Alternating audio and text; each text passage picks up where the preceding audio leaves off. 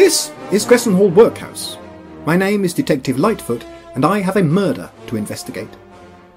Mr. Richard Barker's death has proved most intriguing. We have interviewed 5 suspects in our attempt to discover who committed the deed.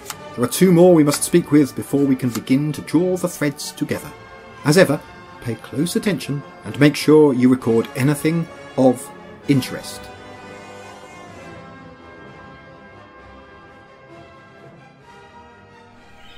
I crossed the courtyard to the porter's lodge one more time.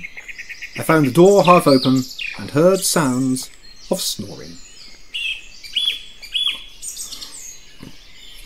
What?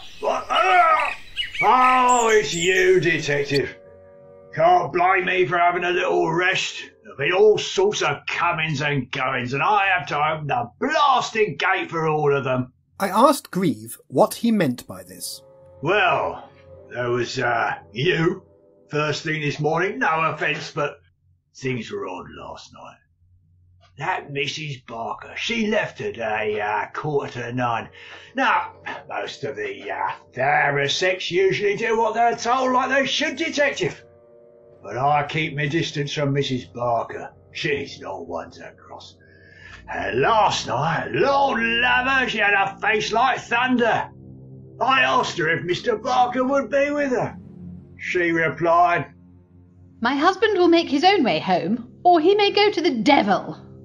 And then, on the hour, just as the clock struck 9, Miss Bacon, the cook, up and left the place too. White as a sheet she was. Well, she's a little slip of a girl anyway, wouldn't say boo to a goose. But I tell you, she said not a word. Looked as though she had seen a ghost. And I have to put up with all of my usual duties as well. I have to watch the door, make sure all the poor people only enter if they have the right pieces of paper. I have to take the filthy clothes when they come in here and give them uniforms so everyone looks exactly the same. I've also got to make sure that they're bathed and have their filthy hair cut off to stop the net spreading. And I have to keep order in this place. And they blame me just 'cause I have an occasional little drink. But perhaps I'm not the only one to have had one drink too many, eh?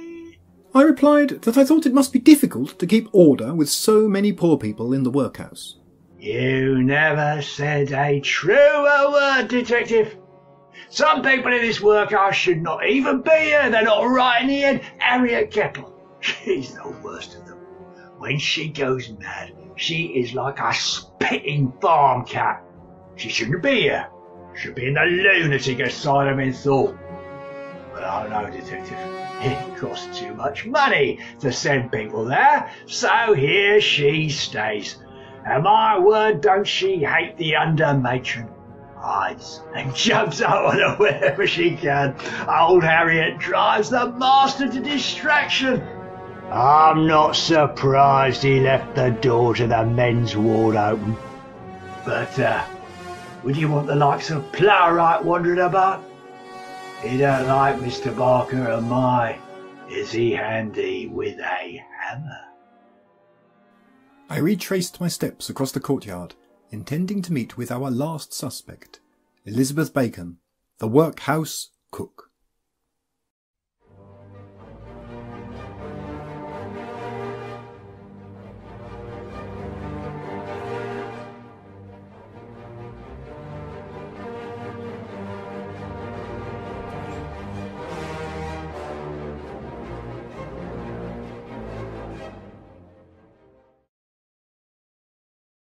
I passed the master's office and heard the sounds of the kitchen beyond. I also heard voices. Goodbye, Edward. I shall... The cook saw me. Yes, Mr. Scrivener. You need not worry. All will be well, and the boys' dinner will be ready as usual.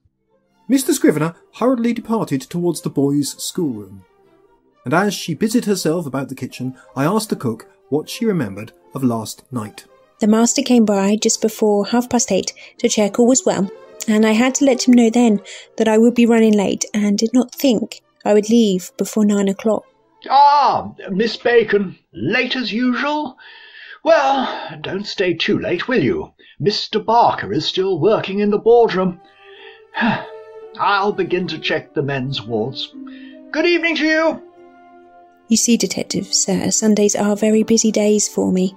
That's because the guardians come for their weekly meetings, and I must provide them with a few refreshments. It is difficult to fit in with preparing 3 meals a day for all the inmates, sir.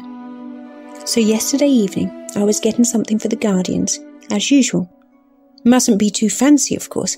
They are very careful not to spend the taxpayers' money, sir.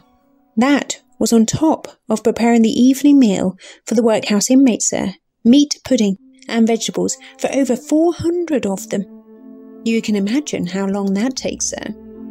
Meat, pudding and vegetables for the workhouse inmates, that may sound a little too grand, sir, but Sunday is the exception, sir. The rest of the week, the inmates get bread 3 times a day. They also have gruel, that's a pint of thin, watery porridge, with their breakfast, and cheese or butter at dinner and supper. The master assures me that this special diet has been developed in London. He said it had been proved that the workhouse diet is just enough to keep a person alive. It's also cheap, sir, if I may speak plainly, which keeps the taxpayers happy. Of course, by the time I finished my duties, it was late, sir.